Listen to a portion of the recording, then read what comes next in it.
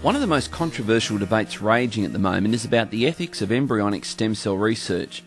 This debate has curiously been pitched as science versus religion.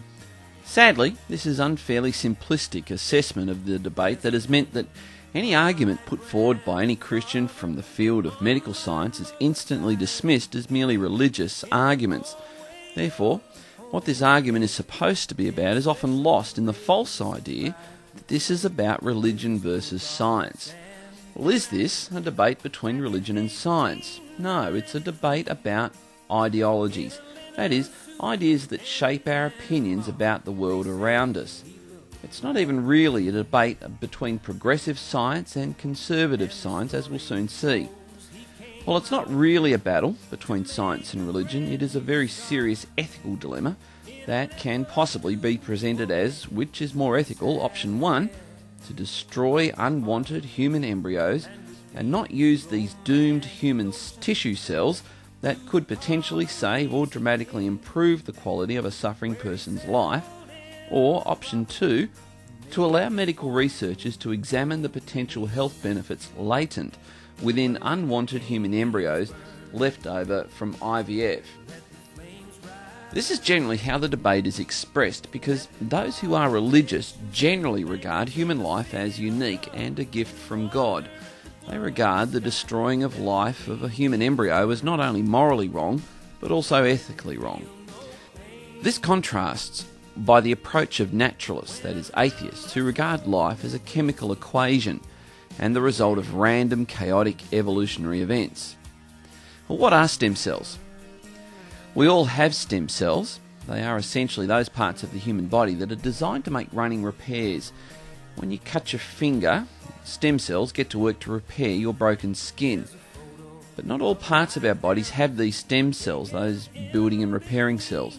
When you think of those parts of our bodies that can repair themselves, skin, bone, muscle, it's because of stem cells.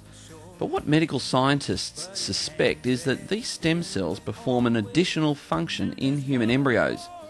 It is believed that these embryonic stem cells have the capacity to become the building blocks of virtually any body part, including those parts that in an adult that don't ordinarily have stem or building repairing cells. It is believed that it could therefore be possible to clone specific body parts like spinal cords or brain cells from these embryonic stem cells and implant them into an adult who has irreparable body damage. Anyone who has known someone suffering with multiple sclerosis or Parkinson's disease has despaired not only at the agony these people have to endure, but at the thought that their incurable predicament can only deteriorate.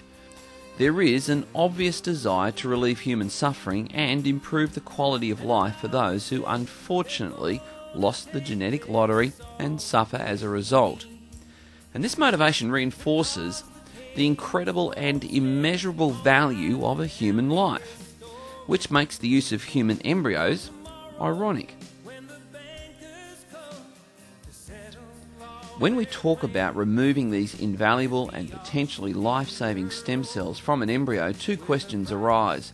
Firstly, can the embryo survive if some of its stem cells are removed, that is, harvested? Secondly, assuming that embryo death results from such stem cell harvesting, in what way is this not to be regarded as the taking of a human life and therefore be considered as in utero infanticide? As we ponder these two important questions, let's consider what we mean by an embryo. On day 1, an embryo is 0.1 of a millimetre. It's called a zygote. On day 2, it's 0.2 of a millimetre. It's called a morula. Day 13, it's 0.2 of a millimetre, and it's in placenta formation. Day 16, it's 0.4 of a millimetre, and that's called neurulation.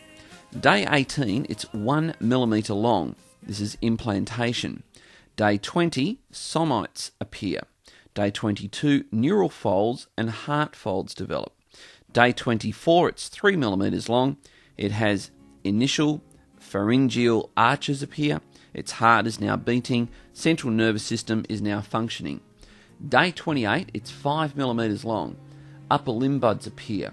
Eyes and ears appear. The brain and spinal cord are the largest tissues of the embryo at this stage. Day 30, it's 5 millimetres long. Pharyngeal arches develop. Face and neck begin to form. Blood system is now evident. Day 35, it's 7 millimetres long and the esophagus forms. Day 38, it's 7 millimetres long. The cerebral hemisphere forms. Eyes begin to form. Day 40, it's 11 millimetres long. The hindbrain formed, that it regulates the heart, breathing and muscle movement, and the digits, that is fingers and toes, appear. Day 43, it's 13 millimetres long. Its four-chambered heart is now formed. Facial muscles are now developing. Ears are now recognisable. The heart is functioning. Day 46, it's 14 millimetres long and the eyes are pigmented. Nipples appear, hand plates formed, kidneys are now producing urine. Day 50, it's 18 millimetres long. The first detectable brain waves are evident. The brain is now functioning. Ears now functioning to provide a sense of balance. Day 52, it's 20 millimetres long. It has spontaneous movements. The nose is formed. Nasal openings are evident. Genitals are formed, whether they be testes or ovaries, and the toes are formed. Day 53, it's 22 millimetres long. The intestines recede from the umbilical cord into the embryo. Eyes are now developed. Day 55, it's 24 millimetres long. Cartilage forming into bones. The brain can now move muscles. Day 58, it's 26 millimetres long. The head is erect and rounded. External ears are completely developed. The eyes are closed, but the retina of the eye is fully pigmented. The eyelids begin to unite and are only half closed. Taste buds begin to form on the surface of the tongue. The primary teeth are at cap stage. Bones of the palate begin to fuse. This is the end of the sensible procedure of cloning human life, then killing it to harvest its stem cells. It is bewilderingly sad that so many Australian politicians have been lulled into dismissing moral and ethical arguments against this practice and accepted that this is only about medical outcomes. This is not a battle against science and religion. It is a scientific battle to discover the effective cures that should be conducted ethically in a way that upholds the dignity of all who bear the image of our Creator inscribed in their own DNA. I take him at his word indeed.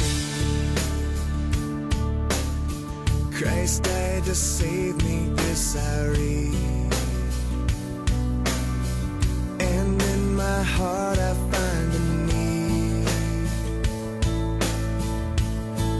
of him to be my Savior, that he will leave his place on high and come for sinful men to die. You counted strange, so once did I.